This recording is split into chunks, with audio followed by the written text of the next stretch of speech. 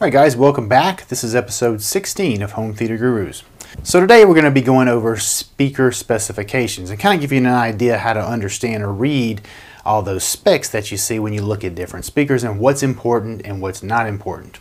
So I picked a speaker, just pulled one off of the internet, and I'm going to go over its specs and just to kind of look at the different parameters here that they're measuring and kind of explain them to you. The speaker I picked was the Klipsch R28F. For no particular reason, just pick the speaker and we're going to go over its specs. When you look at a speaker, often people just ignore the specs, which some of those specs are actually really good. They're not as good as like a speaker response where you see the on and off axis, but it does tell you a lot of useful information, especially when it comes to output and the frequency response or what you can expect. I do want to add, a lot of times manufacturers fudge these numbers. They're not always accurate.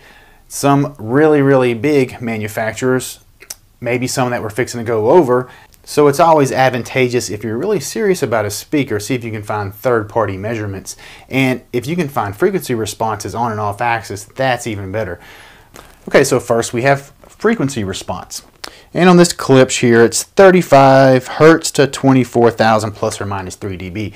Now if you remember the video we went over about what makes a speaker a good speaker, we covered how to read a frequency response graph and explain what plus or minus 3 dB means. It basically means it doesn't deviate from the baseline more than plus or minus 3 dB. So it kind of gives you a window and it's staying within that frequency response. Now that doesn't mean it's flat. Some speaker manufacturers will purposely bloat the bass a little bit for a little heavy kick, but the thing is, that's how tight they're hugging their goal. You don't want any drastic ups or downs, so I mean that does leave 6 dB of room there. You could have a quick drop and then a quick, the negative 3 dB and then come right back up to plus 3 dB. So really the frequency response is still needed to really see how well this response looks. So this doesn't tell you the whole story basically, but it does kind of give you an idea of how low it goes. That's the biggie here. We want to see how low it goes because without the frequency response, we're not really sure what this response is gonna look like. It could still be ugly and stay in that plus or minus 3 dB window. But this one's going down to a negative 3 dB point of 35 Hertz, so it goes pretty low. It'd be decent for 2-channel. Okay, now while we're talking about frequency response, we're going to go on down a little bit on this page to low frequency extension. Now you see this a lot of times on subwoofers. Sometimes on loudspeakers like we have here, it's a useless term. Now here it's not too bad because they're saying the usable output is just below the tuning frequency, so that's not really that bad, but sometimes you'll see a usable output that's 10 Hertz below the tuning frequency or some silly measurement, and some manufacturers will claim if you can hear a sound at this frequency, it doesn't matter if it's so much lower than the rest of the frequency response that it's irrelevant. If you can hear a sound, they're going to claim it as usable extension. So pretty much ignore that. Anytime you see that and it looks too good to be true, you kind of need to wonder about that manufacturer and really do your homework before you invest money in that speaker. Okay, then we have sensitivity. Now sensitivity is actually a really big spec and it's really important. So what they do for sensitivity is they'll take the speaker out into a field or they'll put it in an anechoic chamber, if it's a really nice facility like Klipsch and Paradigm. A lot of the big ones have chambers they'll put the speakers in to design them and actually get the crossover just right and get these measurements. But those are very expensive, so not everyone has that. A lot of the DIY speakers are actually designed outside, which is nothing wrong with that either because the reflections are being removed and you're still getting an accurate response. So they're going to take the speaker, they're going to set it up, and they're going to put the mic 3 feet or 1 meter from the speaker. And they're going to feed that speaker 1 watt or 2.83 volts, but we're just going to stick with 1 watt just to keep this simple. So they measure the speaker with 1 watt fed to it, and they see how loud it is. That's basically it. So if this speaker is 90 dB being fed that 1 watt measured at 1 meter away, that's its sensitivity. Okay, so let's say we've got 2 speakers. We've got speaker A and we've got speaker B. Speaker A is measured with that 1 watt at 1 meter, and it comes back at 90 dB. So that is its sensitivity, 90 dB. So let's say speaker B, the same thing is done to it. It's taken out and it's measured at 1 meter or 1 watt, and it comes back at 80 dB. So that's its sensitivity. Now, 90 dB is not super sensitive. I mean, a lot of high sensitivity speakers are going to be in the mid to upper 90s. And 80 dB is actually what we consider a power hungry speaker. Now here's why. Let's say that we want to reach a desired level with this 90 dB speaker. Whatever that level is, it doesn't matter. We're sitting X distance away. We need to hit this dB level.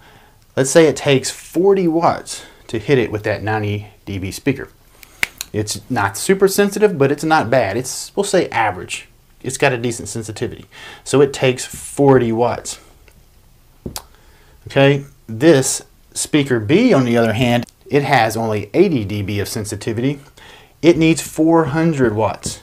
Every 10 dB of increase is 10 times the power. Now, the next episode, we're actually going to go over that, and I'll show you how to calculate that. But as you see, speaker B is extremely power hungry.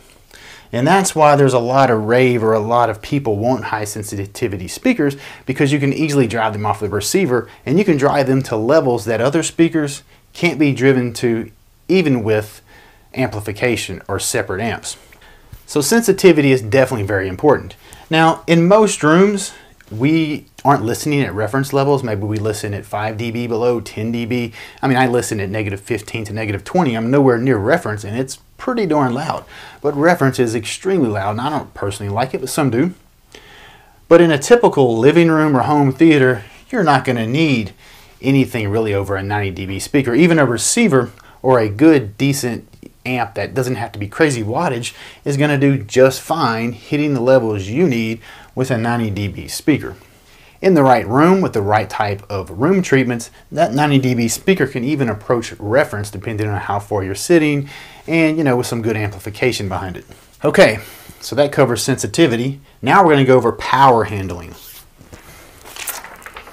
So let's look at what this Klipsch here says for power handling. It says 150 and 600 watts. 150 is continuous, 600 watts, that's the peak. So basically what they're saying is 150 watts, it's fine to play under that type of condition all day long. Now this doesn't mean that this speaker needs a 150 watt amplifier. It doesn't mean that whatsoever. We see that a lot of times on Facebook and AVS where people have a speaker that's rated for a certain wattage and they think they have to have an amp that matches. No, not at all. Your speaker is only going to require the watts it needs to hit your desired levels. If you're only using 60 watts, there's no reason to have more than that. Now you do need some headroom, for those peaks that are going to happen in movies. So it's good to have, 3 dB of headroom, and that's twice as the power. So if you're using 50 watts, you may want to have 100 watts available. And that's going to give you a good bit of headroom for those dynamics and the peaks. But the power handling is not a goal. That's not something you should try to reach, and it doesn't in any way mean that your speaker needs that much power to perform well. As a matter of fact, with this speaker here that's 150 watts continuous, if we had it on a 100 watt amplifier and we never required more than that 100 watts, even with peaks, say we only needed 50, every once in a while we had a peak where maybe the 100 was useful, I mean, we could have a 1,000 watt amp on it. It's still not going to use any more than that 50 watts in those 100 watt peaks. That's all it's ever going to use because our levels don't require more power. Remember, the power has to do with sensitivity. A sensitive speaker is not going to require as much power. What the power handling does tell you, though, it tells you the thermal and mechanical limits. You have drivers that are having to move back and forth on motors, basically, that are forcing them to move. So that's what the power handling is telling you. It's saying, like in this speaker here, this Klipsch, it's saying, hey, I can handle 600 watts, but not continuous. If you had it at such high levels that it was continuously being pushed that hard, it may not mechanically break, but thermally you're going to have issues. And that's why this particular speaker is saying, hey, I can run at 150 all day. I don't need to be pushed past that except for maybe peaks. And that's just a way of keeping you safe or keeping you from hurting the drivers and tearing up your gear. Now that doesn't mean that having an amp that's over the 150 watt continuous rating is a bad thing. Like I said, if you don't go over that, if your levels aren't requiring more power than that, you're never going to use more power than that. So it's okay to have it on a 200 watt per channel lamp. It's not going to hurt a thing. It all has to do with your levels. And we're going to go over that in the next episode, how to calculate how much power you need to hit your desired levels. So think of power handling as a speed limit or a point that you shouldn't push your speakers past. Okay, and then we have crossover frequency. So in the comm world, we use 1K as the meat of the vocals. If you took all of the vocals, female and male, and you had to say, this is where the majority of the vocals are at, that's 1K. So that's a good reference to see what's handling the majority of your vocals.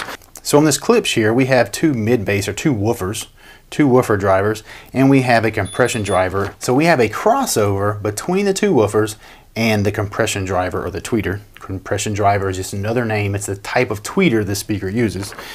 The crossover point is 1800 hertz. So knowing what we know about 1000 hertz, we know that this speaker that's crossed at 1800 hertz, those woofers are handling the majority of the vocals.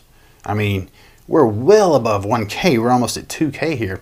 So, I mean, 1800 hertz and down, everything is in those woofers. Those vocals are not coming out of that tweeter. They're coming out of the woofers. Now, you're going to have some information in the tweeter, but not much at all. So this is something also good to know. Like if you're going to have these for mains, you want to make sure that your feet aren't going to, when reclined, aren't going to block the woofers, because those are going to be your vocals. You wouldn't want to use these as surrounds or rears, because chances are the vocal is going to be getting shot right into the couch. Even if that compression driver or that tweeter is at ear level, that's not where your vocals are coming from. So crossover frequency is important. And then we have impedance. Impedance is just your ohms, 8 ohms, 6 ohms, 4 ohms, and that is just a measure of resistance. So the less resistance we have, the more power your amp's going to put out. So if you're 8 ohms, maybe your amp can put out 200 watts. If you're 6 ohms, there's less resistance. And so now you're going to have more watts available from your amp. But you have to be careful, because it puts more stress on your amp. Not all amps can go down to, say, 4 ohms. Some receivers will shut down. Some aren't rated that low. So that's something you need to be aware of too. If you see a 4 ohm speaker, make sure your receiver can handle a 4 ohm speaker. Alright guys, so that's pretty much going to wrap up speaker specifications and kind of a general shotgun method of what they all mean. Like I said, in the next episode, we're going to learn how to take this information and calculate how much power we need to hit our desired levels at our seats. So if you see a link right here, that means the next video is already out. So go ahead and click on it if you want to learn how to calculate the power you need to hit your desired levels. Alright guys, don't forget to subscribe and hit that notification bell so you know the next videos come out. And don't forget to check the description for this episode's cool gadget. That's going to be it for this one guys. I'll see you next time.